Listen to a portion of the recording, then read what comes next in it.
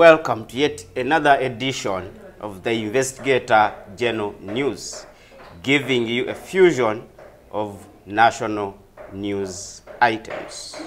Daniel Znabongtatia, the Prince of Journalism, the man from the mineral-rich Busoga, to take you through again. Ndugu ne Stanley Ndugu Ndaula, the gun that fire, not the one for hire. Thanks for kubera kona mwenera tugene maso nga bulijjo n'okusubscribing. Let us share, let us like and give us that feedback. Ngawe mujituwa tujagala nnyo era nammwe kennyini ndoza bemba mututunuulira wano tupiikinga bye tupiikinze ne tukola ki ne tubikozesa. Good morning, good afternoon, good evening, depending on where you watching us from. Science of Vera Konam. Ogamba Chindugu. Olivier. The clear, it's a holy Thursday. I don't want pieces Thursday. Chichi. Waliwo akatalekeka. Waliwo akatalekeka tulina omulabi waffe okumuwako. Ki ekitambula mu maaso, ekigenda mu maaso mu ggwanga, politics, crime, news, era nga bulijjo bwe tukola. I called it a fusion of national news items. Mbadde ko ne gundi ku simu awo Gabriel Bule abatumidde. Okay. Agambye nti abamisinga mboludde okumuyita naye era naye abadde busy. Then John abadde ne Frank Antambi ali mu mashuti abadde quiet oba abadde alagawa namulabawo ku Bizonto comedy ne Kasuku awo abadde nabo ne babatumira babaagala nnyo. Okay. Kale kirungi kyakabi okuwuliza ku bannaffe abo abali mu mulimu nga naffe gwe tulimu n'okubeera nti gye bali bulungi. To start with,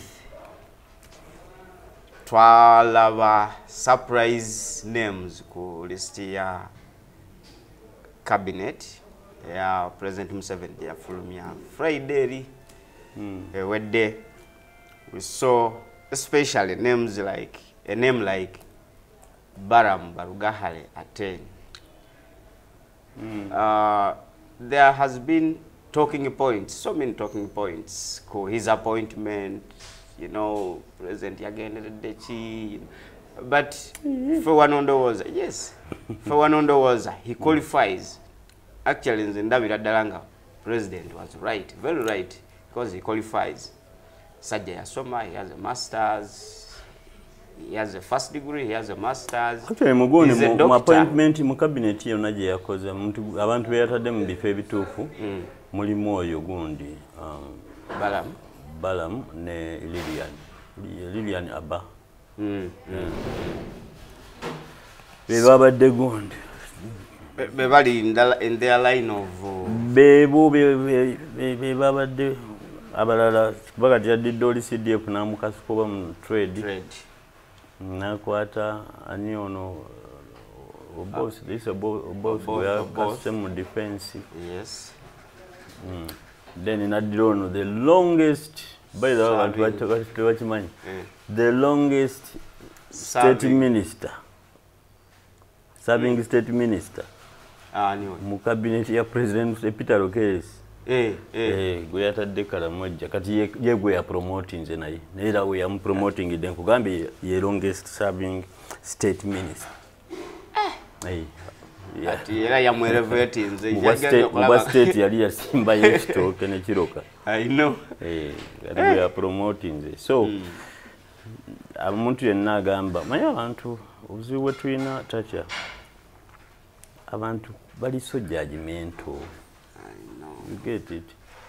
They are so judgmental. If somebody has been given an assignment, muwe omukisa, akitegeera. Then kati pengapwe noma tusobola okugamba nti tusuubira kino. Bw'atakikola nga tukoma nga tugamba iye musajja atu disappointing. Twamusuubira mu kino. Naye tugamba bugambi nti tajja kusobola oba balonze bubi. All right. Naye nga to start with twalabye Baba Vetinze successfully era ne baba confirming. So twalabye ba ministers abapya baba vetting parliament yaba vettings ne ba provinga successfully era olunaku lw'eggulo babadde mu State House Entebbe nga bakowe okusavinga eggwanga obulungi omukulembeze w'eggwanga n'abakuutira obuta against enguzi n'ebirala ng'abaaniriza mu nsi empya ey'abaminisita ne mu bifo byeyabalonzeemu. Naye twalabye ekyenjawulo nti omukulu Balaam newankubadde abamu bazze bagamba biki atandikidde ddala, he has already made his case as a minister already, nti yalabiseeko alongside side wano wabaddewo Bebe Cool, side wano waliwo omukulu bamuyita simanyi Ali Katerega kansala wa NUP, naye yamufishinze ndowooza n'amugjayo eyo. Alabika yalabiseeko mu byambalo bya NUP ebyo ebimyufu ne ka red beret nga kataddeko omukulembeze w'eggwanga wali mu bimu ku ng'alina n'amayinja ng'alina n'amayinja mu bimu ku Balaam mweyagalidde mulembe gwa Museveni ng'amaze okubeera vetted successfully mu parliament yagamba nti ayagala kwogera ne President Yoweri Kaguta Museveni, the appointing authority, abeere nti ata aba tujja kisiba ku ba NUP because majority of them ba NUP political prisoners. Twalaba mukulu Mathias Mpuuga as leader of opposition. Ensonga eyo yagiriko nnyo until bwe yava mu kifo ekyo ekya leader of opposition, now a commissioner of parliament. But tewaliwo like impact ku his efforts okujjayo abantu bano. Sawa ya leero tulaba a minister serving the regime ya NRM, serving Ugandans, agamba okumatiza president. That's Balaam amatize president ate abantu abo yonna gye bali ba political prisoners badde mu labor force. What could be your take on the same? Era tusuubire Balaam okuggusa ensonga ye? bw'olaba akatambi ako Excellence, today, before you, I'm your minister, but before I've been working under a civic organization, PLU, headed by General Mhoz. On behalf of PLU, our civic organization, I would like to thank you for appointing our patron now, Chairman, General Mhoz Kainerugaba, as a CDF. We are grateful.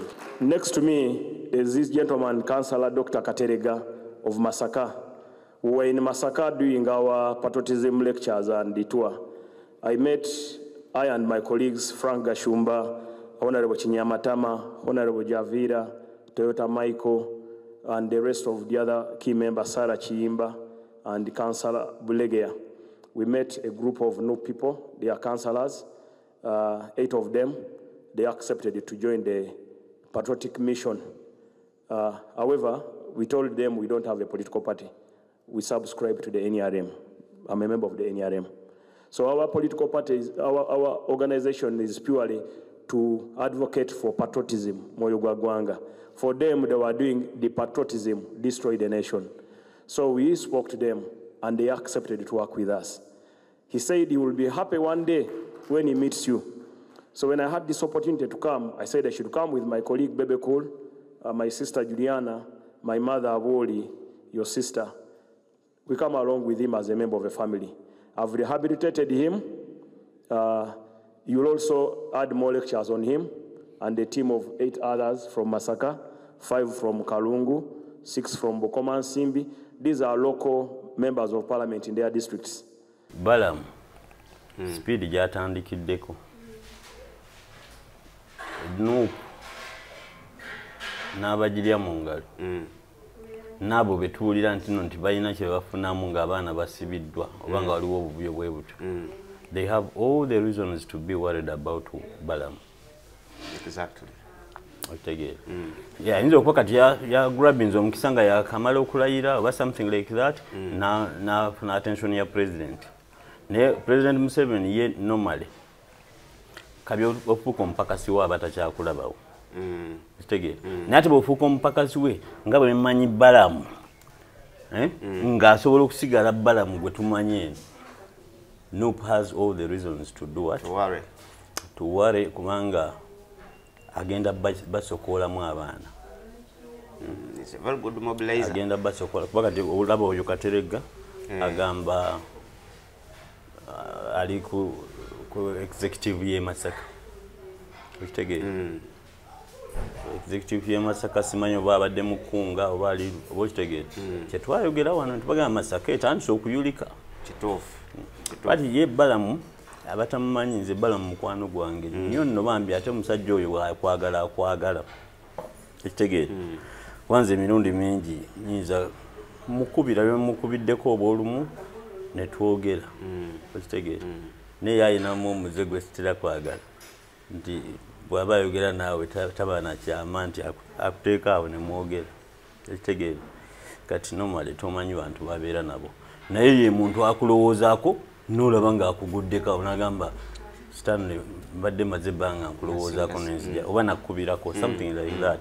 So normally ye yeteeka nnyo mu bigere by'abaki by'abantu. Nti kati agenda kuddira abaana abo bwe mbadde muzanyisa politics baayokya ebipiira baakuba abantu. Ono jjajjaabwe n'amugamba nti akasita baba nga tebatta. Okitegeera. Ekyo bola tetwewuunya nnyo wano bwe yasonyiwa abagundi abadifayirazi. Akasita baba nga tebakola ki tebatta. Ako nno tukafaanaganyamu ku ekyo nsaagalya ddala muntu atta bantu. Kituufu. Okitegeera. Saagalya ddala muntu atta bantu. Muntu muleke ensi emwekubire emukole ki? Emmalize nakubuulya wano ku Kyakaweesi nabagamba mbadde simwagala mu ntaana mbadde mwagala mu ddooko. Twetwale. Okitegeera. So Balaam abalina bye bamulowooleza nze nja kubeera disappointed bw'ataakole honestly. Bw'ataakole nja kubeera gundi nja kubeera disappointed era kijja kunkola bubi muganda wange muto wange mulumuna okujja ku set wano nenkwogerako ng'omu ku batakoze oba ng'omu ku bakoze ebitaliiyo kuba ajjukira nze mba nja kubyogera. Ekitegeera. Kabiwevaamu n'oga nti ogenda kuweereza bantu. You either serve them properly oba you face my criticism. Ekitegeera. So simanyidde ddala kikyebadde basuubira nekirala abantu bakkirize nti abantu basuumusibwa. Normally tugamba nti wali bukulu butava eri Katonda. Era ne bano baamonga ababonyaabonya eggwanga mbagamba ekintu kimu nti obwo obukulu Katonda ye yabubawa naye babwa abusings. Bakitegeera. Era nakugamba ali bwe yayogera ebintu nga tandise okulumba Kadaga ayogera ebintu mu constituency ya Bbaabwe ebyataayogerera waabwe. Bakitegeera. Ewaabwe teyabanyiza yabanyiriza wa? Abanyiriza waka. Nekugamba nti Mukama atandise omuggyako omukono gwe. Atandise omwesamba. Katonda baba akuggyako nga yakulonda okukulembeze ng'atandise okweggyako awo bwe bubonero. Obulaga nti akuvuddemu. Kati fe abatera okusaba tusaba nti Mukama mpeereza sigino. Tuwe sigino tulabe. Ne mugamba bw'olabanga nyonooneka waakiri ntwala. Geti. So kati gundi atandise okugenya bw'atandika ebyo. So tewali bukulu butakuba liki. Let us give people a chance. Gundi wano we bajjako General Kayihura regime ye ne bagikyusa. Gundi najja Ochola. Taata wa muganda wange Kirumira yankubira. Nangamba Stanley omwana oyo akuwuliriza. Honestly nali neewuunya nange. Ntino nti mu bantu Kirumira oyo gwe walora mwoyo gwa ggwanga. Mu bantu byali awuliriramu nalinga nnamba emu oba bbiri. Nga taata we ankubira. Nangamba kubira Kirumira akole bw'ati. Nenkubira Kirumira nangamba seetaaga na kujjaawo. Gwe mbulira ky'oyagala. Nga kati awo walikoze ekyo. naye yankubira nangamba gamba Kirumira akole ki asooka atte ku bigere taata wa Kirumira nakati kyemmanyi ali mukwano gwange nnyo bambi waliwo ne muganda w'omulala kyemmanyi ajja kukkiriziganya nange nti ye naye yalaba ebintu nga bwe nabiraba kati bwe nakubira Kirumira namugamba nemugamba Kirumira let us give Ochola a chance and see okitegeera ekyo ekirala tuleme kuteeka abalabe baffe mu mbeera ebangwiza omulimu byebigambo byo nagamba Kirumira emwe era njogeddeko nani ne muzeeyi nangamba era gwe taata bw'okubira bw'otyo ng'oyogera bw'otyo taata yaba akoze eki yaba akugambye nemugamba nti mweraliikirivu ate nange ndi mweraliikirivu otutadde mu kiseera ekiki tuleke Ochola tulabe kyasobola okukola naye yagaana okukola ki yagaana okustopinga era kati abaamutta okitegeera ndowooza ensonga lwaki na up to now bakyabuze kubanga kabyoba nga toyina manyi bagundi kunoonyereza kuno tulina okukuŋŋaanya bameka abaali agadde Stanley afe kati ne tulyoka tutandika obbasunsula okitegeera nga tusinziira ku motive ziri zenabagamba so nkireese bulesi nti nzijukira nakigamba Kirumira nemugamba tuwe Ochola time so omuntu bwaba bamuwadde obukulembeze oba ekifo kyonna let us give them time. We never criticized, we never checked Noob until when they started messing. Let's take it. Until when they started messing. Mwachikoze mbubi. Era one day gundi yajjako mu DM yange Mr. Lubongoya. Nangamba wadde yagala tukikole tutya. Nemugamba nti you would have done better than that. Let's take it. Naye yakikomyawo teyambuuza butya teya. So Mukulu Balaam tumuwe omukisa. Let us give him a chance, but I will simply be disappointed bw'ataakole. Babya atandikiddeko. Balaam ye muntu ajja okujja mu maaso go akuwe reality. Agambe Stanley wammwe coach tumanyiyo. Kano ne tumumanyi okitegeera. Emmotoka gyavuga n'emipiira egimu gyetaaga mipya. Oba okitegeera. Agambe kakati ekyo kiwedde nti oli principal yali Jindi yaline brother we yaline nondi aganya family yazake ngeza bugeza banaye simanyi bali bituufu family yazake bonna bayina obutuuze mu nsi bweti okiraba kati gundi bana bali ku kakiiko bakuseeke nti buli omu ayina obutuuze bweru ayina family zaabwe ziri bweru abantu bali bonna bali bweru kakati goba coach Stanley kabwera kikyofaki toyina na plot mu Kampala toyina na mulimo things like that Balaam ebintu byagenda okugamba abaana bana ate obuzibu bwe bagenda okufuna nti alina obudde bwabyo ekisingira ddala nti ye doketi ye exactly era omulayo olwamaze okulayira namulabe mu ssomero bali awo bamukono yes yabadde n'abaana ab'essomero agamba nze bwe nali gundi ekooki bwa minisita w'ekooki babunondako 28 okitegeera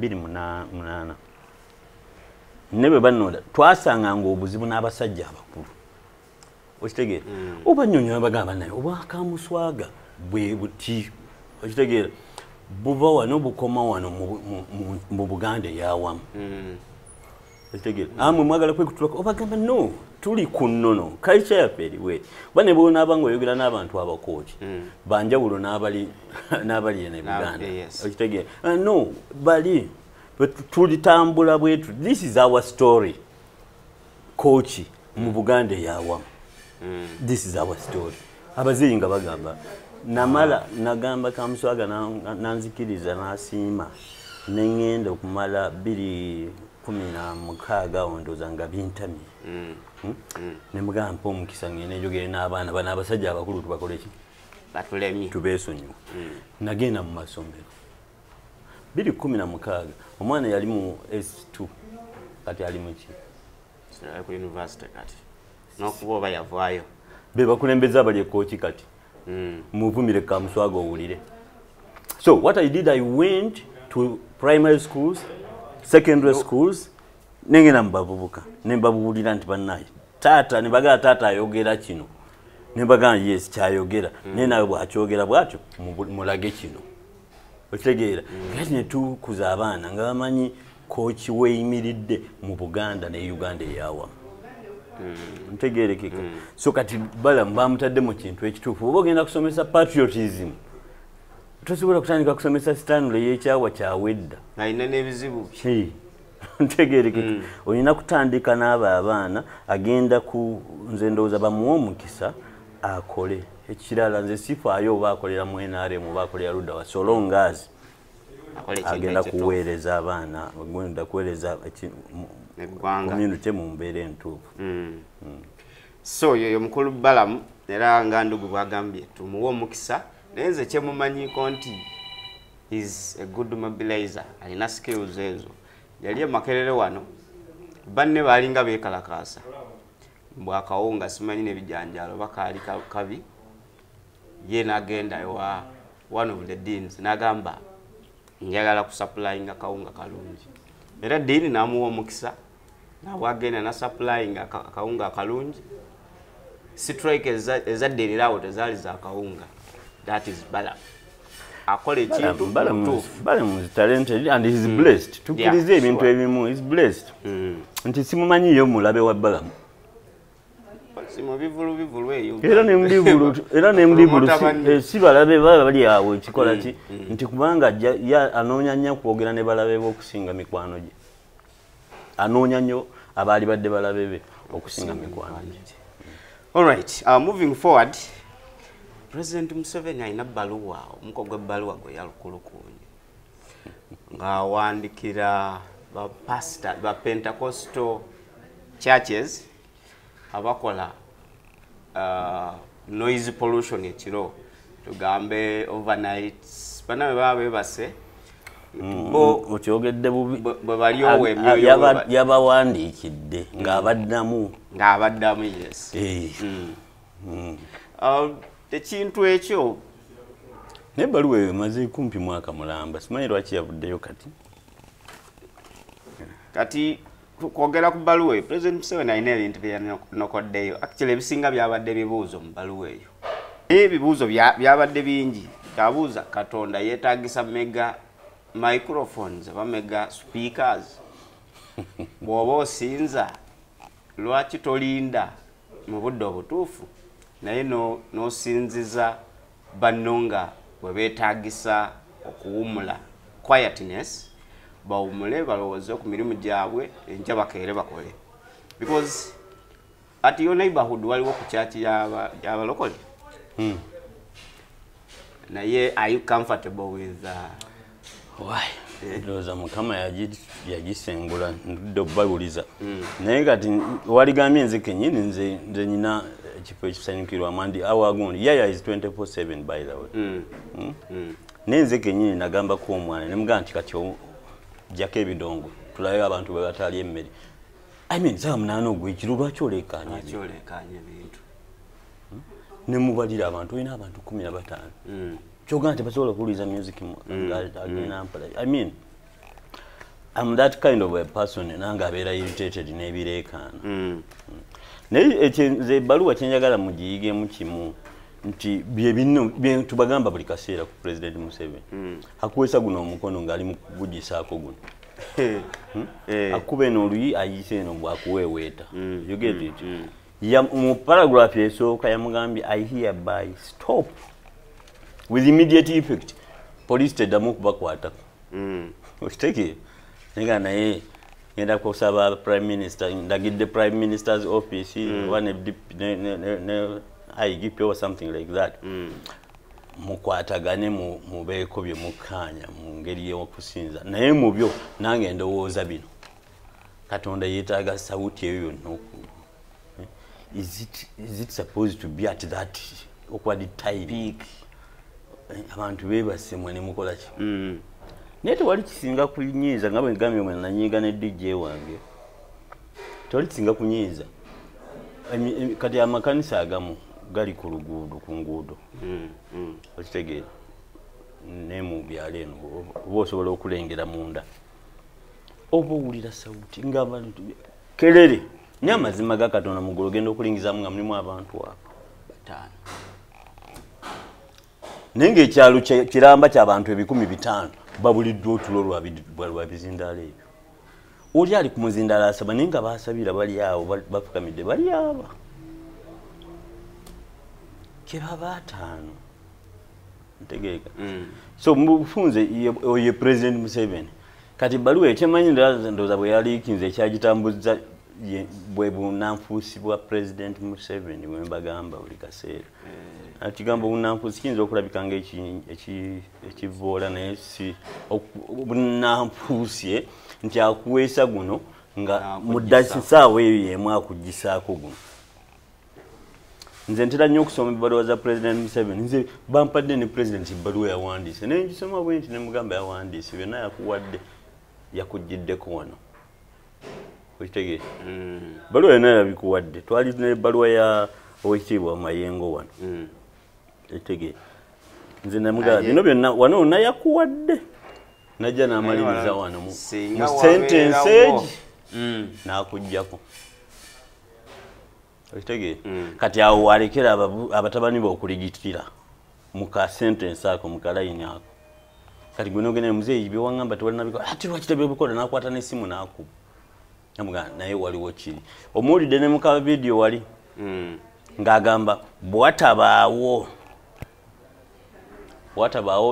bantu baafa naye nga kati okimanyi nti nti abo abaana bonna be baasiba ate waliwo abantu 5 abaafa kati gwomanyi abo abantu 5 babateeka kwani agambye bagenda bata babaayo kya bipiira ne bakuba n'abantu bagenda bata kabimu banga temuliimu bya mada naye mu babasibira waliwo abantu abaafa abo bo babateeka kwani abafu abakulembeze baabwe bajja kugamba polisi yabatta kati yabagambe naawe wali accomplice mubayite ennaku zino accessories nawe mwali bwa accessories timugati mwayo kya bipiira abantu tebalifudde so muje mubunaanibwa mulimu neki nemmada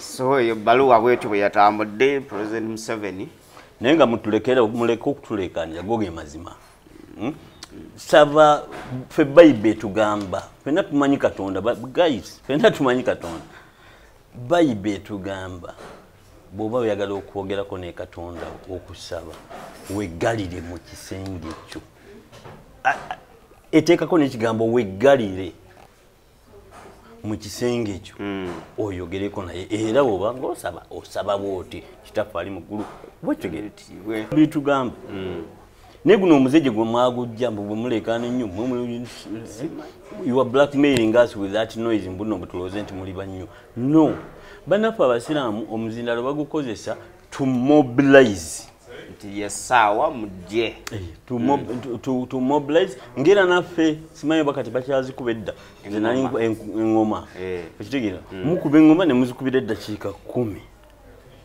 ati n'abadde yebasenga gamba obudde buki bwebwo kakati nagamba munyangwiza akatyayo aba akanywa eŋŋoma ey'okubiri n'evu nagamba kati omwawulo anaatera okuyingira kanziruke so mutuyambe nammwe be organized. All right, the Investigator General News giving you a fusion of national news items. Proof gundi. Sound proof gundi. Naye kyo bana batandikira mu biwempe because tusanga waka wempe bwe kati mulimu abantu 3 naye nga noise evo ya amaanyi ebyabalokole tujja bikomyawo waliwo ensonga ya Mole Katanga ba fixinze okutandika okuwulirawo omusango gw'omugenzi businessman Henry Katanga gwakutandika July 2nd naye wabadde wate omukyalo okusaba bail kati kyesimanyi lwaki tetwaligendedde ddala ku hearing bailo ne bagireka? byonna buli omu bwe yali ebadde yeebuuza wafixingira date ekiteeza evidence ogirina okitegeera naye kati basettinga 3 months away okitegeera kuba baagala kukola ki from the bail baagala kufuna bail maybe before even the hearing commences maybe ayinza okufuuka nga kirabo Dr. Kirabo n'abulawo ate wuyo yatulaze nti amanyi n'okukola sajja so ebintu byakatanga nze kyebituyambako kwe kulabisa abantu bano nti bwe tubagamba nti ensonga ezimu zakwekwatira kati oli n'agamba mbuze I incite mob justice naye kati why do you suppress justice already ali mu kkomera katugeze nti gyali katusubire nti gyali okitegeera lwaki tagenda mu gundi n'atandika trial n'etandika by the way ne bail n'agisaba ng'ali muki kubanga bw'abeera muntu mulala nga simole katanga bannannyini nsi eno bayinza okugamba nti asi tusobola kuwa bail kubanga omusango ogukuvunaanibwa guli ogutandika mu gw'omusanvu waliwo percentage enene eraga nti oyina case to answer okitegeera naye kati byonna babikola because amateeka ge gaabwe be bagateeka n'abakolera ki mukulu yali ayogeddeko ku criteria y'okuwa bail President Yoweri Museveni nti abantu abali ku capital offences for instance in the case of Katanga murder nti abo tebaali bawaddenga bail kino tekirinyirira mukulu kye yayogera nakugambye nnyo nti bwekiba kyetagisa bwekiba singa nalina obusobozi n'aligobye gundi kiseeza erinnyeri Museveni olw'ensonga nga bwe yali alagidde kwani okitegeera ebyo abyogera bikola ku ffe bakabwera okitegeera si kuba mmole actually naye kennyini yakyasinga okwerabisa naye ye jjukira nti ye ebintu by'okuswala ndoza kibyayimu ennyo ekiri awo nti akugamba ekintu enkera nagamba kirala era nkuwulidde wano wagamba byabadde alayiza abaminisita n'abakuutira obutalya nguzi maybe ayinza okuba nga kibagamba ng'abajjukiza nti by the way enguzi gyeri mulina ogikozesa. Alright, waliwo ensonga ya tax fraud. URA yaluzinze a lot of billions ko one investor is an Indian investor nti yawanga monthly returns zitali false. Why always the investors and why always the Indians? Because so yoyeka naye ebintu bwebityo bizze byesengeka mu Uganda atulaba bannaffe abo betuyita ba investors mikwano gya omukulembeze beba tasasula musolo beba bakugisasula bebagirya z'amaanya so ne bateeka economy y'eggwanga mu katyabaga. Undi aba mikwano gya President Museveni twawandiika story eyo wano Museveni's fake friends muyu netugamba URA fights Asian investors over falsely declaring themselves broke, hence fraudulently avoiding tax liability worth over 22 billion. Ate no kati nayo company endala y'abayindi okitegeera kati bo bajja ne babawa ezo gundi waiva zonna ze babawa nti myaka 10 tebasasudde emisolo tebakoze eki kati mu mwaka ogw'omunaana ne beerangirira nti bali broke okitegeera nti bali broke ne bagenda ne bawinding up then ne baddira mu ne beeyubula ne baddira mu linnya eddala okitegeera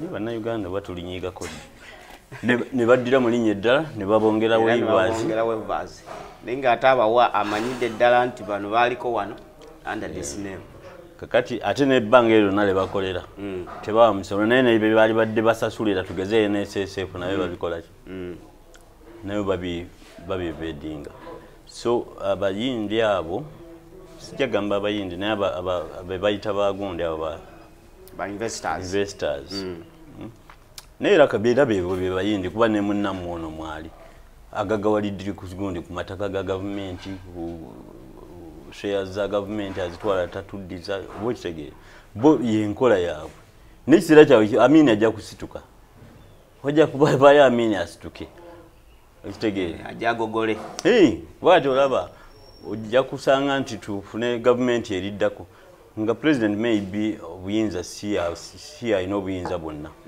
nga ne parliament erina obuyinza nga ne institutions zirina obuyinza kwabeeyo omwamugambe nti nedda ssebo togenda twonoonera economy bano balina okubeera trimmed ntegeerekeka kakati gundi tulina Tanga Tyanga omusajja n'ayimya president w'eggwanga mulamba nakwata ababbi ne gavumenti ye mu gavumenti gyakulembera ng'ekkooti zaayo zaabasingisa ogw'obubbi bagamba wano muli babbi mugende muteese mulyoke bwe munaalemagana mukomewo ne bagenda ne bakonfesi nga tuli babbi twabba ne tubba leirwe gundi leirwe materials tebaakoma ku ekyo Tyang ne Tembo okitegeera ne baba scrapping by the same government njagala ntegeeriki PPDA ne bajja ku lukalala lw'abantu lwa companies ezirina okufuna emirimu oba contracts oba okuapplyinga for any tender mu government ya Uganda kati gwe luzira gyoyagala obbawo abayiseewa abatali pre-qualified by PPDA ntegereka tebakoma gundi waliwo wano Uganda Railways Corporation yesinza obungi wa scrap wakati bo bano Tanga Tyanga bwe babba rail sleepers ezo kati nga olaba umeme baba amasanyalaze bagamba abantu bayitiridde nnyo gine emiti givunda abantu babagibba something like that these poles kani bakola concrete what poles kati gwe gibbo oba ogenda gisala mumbwa gwolaba tegera yo nakisi wala bisewe Chinese university kati n'aba rail abazimba rail line nabo kye bakoze bagambya ate bana tuleetera babbe Tanga Tyanga ne batukozesa oluguudo olw'eggaali y'omuka which is more expensive oluli concrete olutaliiko slippers kati lwe bakoze luno olupya bagambye lwatuuse e Kampala wa okitegeera kakati jjukira nti oluguudo olwo bino ebigondi byaffe ebiyumba byaffe train ze tulina bizito they are too heavy for that rail okitegeera which means no kitali bya kago nkola nkadde ebadde inakozesa rail lines ziri naye olw'okwewala ababbi ba Tanga Tyanga ba Tembo bakoze oluguudo lwa concrete omwana yali abiyimba wano oluguudo lwabwe lwa cement bakoze oluguudo lwa concrete okitegeera olwa rail line kakati bino byonna ebibaddeko ne babijjako slippers biki ebyo okutambulira rail line yonna ebadde enkadde erina kufuuka scrap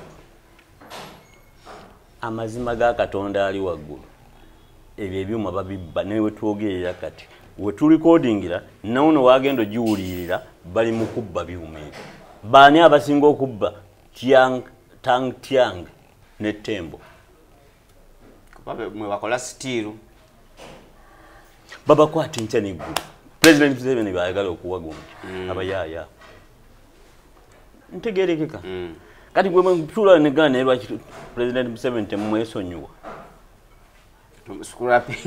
temwesonyiwa tulumba abo Tanga Tyanga habuuze kiki ekibaddeyo kuba obadde omulaba ne mukatambi ka gundi mwana wa Nuupu ng'amulopera nga biringa ebipya gyali kakati ngo yekubya yakanga fe tudda ku oyo tulumba abo bwennyini tukwate ekimotoka kyabwe nga kitwala ebyuma byaffe okitegeera ffe tubyekwatire gatubuulire babimportinzewa abakibuga batunabaleka tutya be bamanyi tegerekeka bano abantu aba mwe abalowooza mbuno mbu Tian ali Embaale okitegeera ye mugagga wammwe ajja nabba ebintu byammwe ebya gavumenti n'abitwala n'abikubamu steel n'abibaguza expensively n'afuna ssente mwe n'abafugira okwo nasanyuse nnyo abantu b'ekayunga be bagambye ggwe mukazi gwe funa gy'oyita ng'ogenda ebuyenti manye buki ebukedeya togenda kuvumira mama waffe togenda kuvumira kadaga wano w'oyita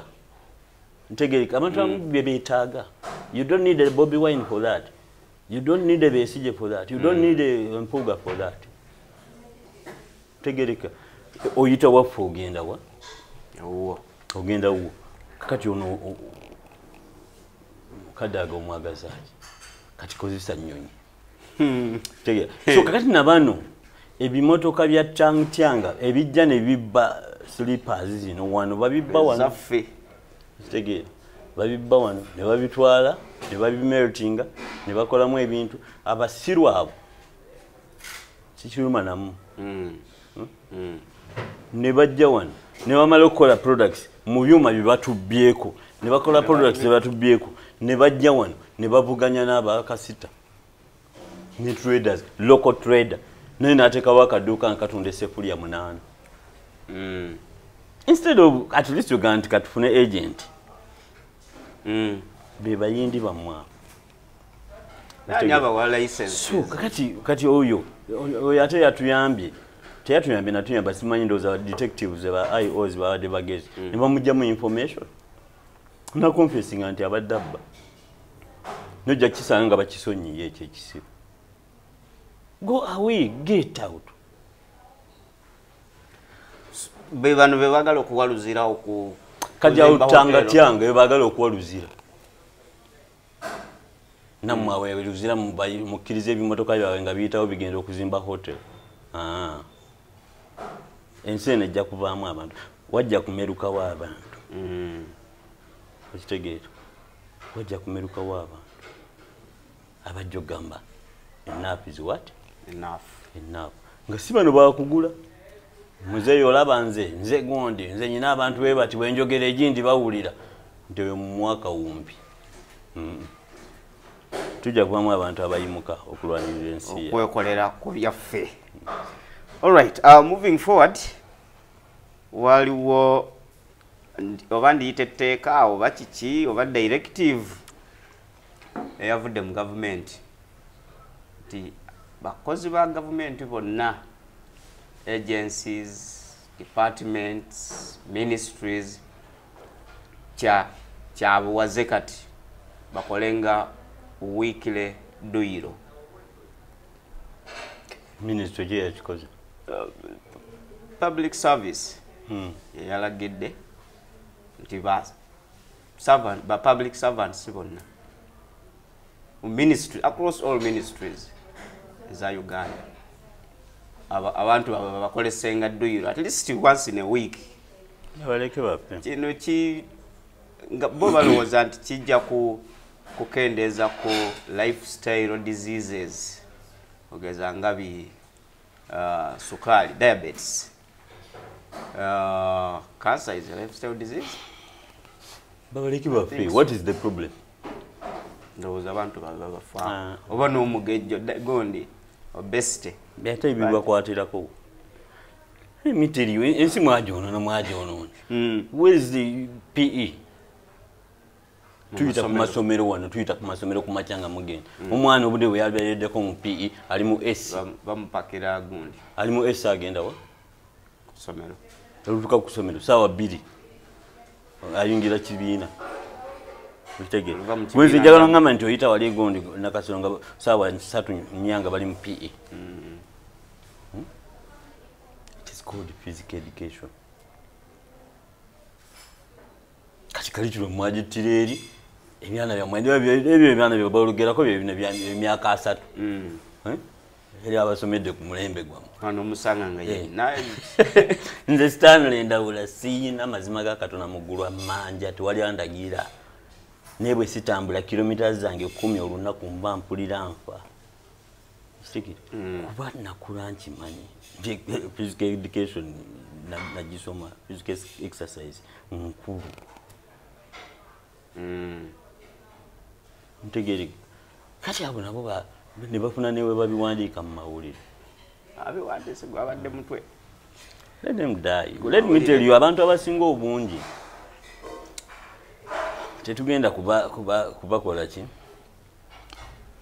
Tetugenda ku nze waliwo ebigambo ebisijja kulumamu ku bantu abamu. Yes, nange nja kufa. Naye if you think tulina kufaako nnyo because tuti ogenda kufa nga tokoze die. We twogerera wana abaana bali mu kuzaalibwa n'abalala bali mu kufa. Naye abazaalibwa ssaawa zino bangi okusinga abafa. So don't think nti mugenda kufa eggwanga likale. No way. Kye neeraliikiriddeko ye bintu bya gavumenti nti buli kijja kibeerako omutemwa gw'essente gwe bakyalo. Kibeerako omutemwa gw'essente kati ate naye yabiyisiza ayinza okuba omwana we yafudde. Okitegeera nga wa public service eyo oba buddawa oba omwana we yayonoonese oba I don't know. So nga engeri gy'asobola okungubagamu kwagala kuleeta kintu bwe kityo mu gavumenti baliiraawo ssente oba bakole ki. Manyi wano ku the Investigator TV to identifying a problem to one solution. There are so many problems. Mukatalekeka njagala tuwe solution ku nsonga ez'enjawulo bye tubadde twogerako ababbi government unnecessarily kuleeta bi projects bwe bityo. No, tewali solution eri mindset change. Tewali kirala. Tumaze dakika ndowooza oba essaawa emu nga twogera. Toyinza kuŋŋamba nti obwamu nga tolina kyokoze eki. How do we do it? How do we go about it? We are not the ones to tell you. We simply inform you. We expose you to information. Exactly. Gy'obadde tokola ki? Gy'obadde tomanyi oba gy'obadde oyisaako amaaso. Kati ate bwe tukusuubira okuba n'omugezi ekitu okusinga nakuffe n'okugyongerezaako n'olaba how to go about it. Kuba nze mbalaba nnyo nga bajja mu gundi awo n'agamba oba mu inbox. Nagamba ensonga eno nze badde ndowooza walikoze bw'oti. Ensonga eno nze ndowooza twalikoze bwe tuti. So what we do now is to help ourselves. Bana abantu gambye kati oyagala nkugambe oyagala njogere ebigambo binantwaza mu kkomera ku President Museveni. Kwadde ebyokulabirako byonna nkulaze. Kituufu. Nkulaze why you should not rely on that man. Kitegeera. Mukadde waffe atukulembedde emyaka gy'atukulembedde kati kyekiseera ayogera omugambe jjajja mpulidde gwe ogenda okola ekituufu. Kale jjajja gwe ogenda okola ki? I'm telling you. Kuba Dilo yali alagidde ebiragiro n'ebikola byakomamu akati. Ffe twalina omukisa ababeerawo ne tulabako ng'alagira ebintu n'ebikola. Naye kati nkugambye bw'aba ayagala okukumma ekintu akiteeka mu buwandiike. N'alambika nti akuwadde wana akuwadde n'ateeka mu paragulaafu. So tugende mu maaso n'okukola ki? N'okukyusa endowooza zaffe tweggyemu okwagala ennyo. Fanatism, emotions, muzijje mu bintu. Look at things the way they are supposed to do. Banadde ndaba gundi Katikkiro Mayiga. Nawadde mmanyi nti mu 1% nayo okiyina. Abanupu bakyaddeko Mengo. Kitegeera. Bakyaddeko Mengo. Naye obudde bwe bonna oba kale kye basinze okukabalinga mu byayogedde ng'era abagamba ebintu bye tubagamba bulijjo wano. Learn how to fight. You might have a good battle to fight. N'olwana fight that battle. N'olwana bubi n'olutamya abantu. Okitegeera waliwo wano bagundi abaddisa be baasiba bambi babajjako n'ennyota zaabwe. Amagye okugalwanako n'otuuka ng'oli komanda mu Somalia wano. Audience ezaaliyo. Abagayi baali babiri ziteebwa bali ku madalama gawaggulu okitegeera n'amazima gennyini ebbanga lyonna bakubya abasugundi bakubya al-Shabaab ne lulumba olwasembayo lwe batulumba olwasembayo abaana baffe ne bafa bagayi babambula ennyota ne babasiba n'obasiba. They have fought a good battle.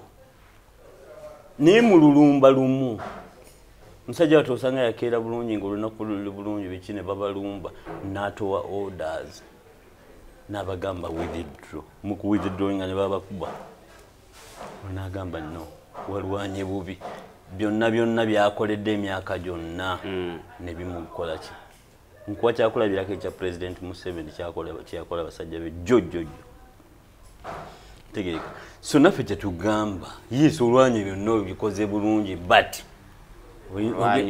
wano oli mu kuttisa abantu bali mu maaso ga President bakonfesinga abasuddemu nabe Balaam okitegeera agenda basensera because you a bad fighter ntegeerekeka so gundi Katikkiro nze bwenyinza okuinterpretinga ebigambo bye yabagambye please namugamba kati gojje welusenyonyo byakeera enkya nkola abaana babiri awakaawo nga baana bali suppose kubabawo nange tebakufaanana ogenda kusaanyawo bantu okitegeera kyabadde agezaako bagamba nti tubeere n'emmizi oli atusobezza naye how do we go about it mukyala we alina kyakoze mu nnyumba mulina ekisenge mulina ekiyungu mulina eddiiro mulina you have all the space where you can sit inside the house togenda ku lubalaza kutandika kukuba nduwo ekitegeera kiremere eyo kati mulyoke mulabe jjo nalaba mwanyinaffe ziti Diana yagenda public about what Diana Museveni yagenda public about her divorce ekitegeera naga kino ekintu kyo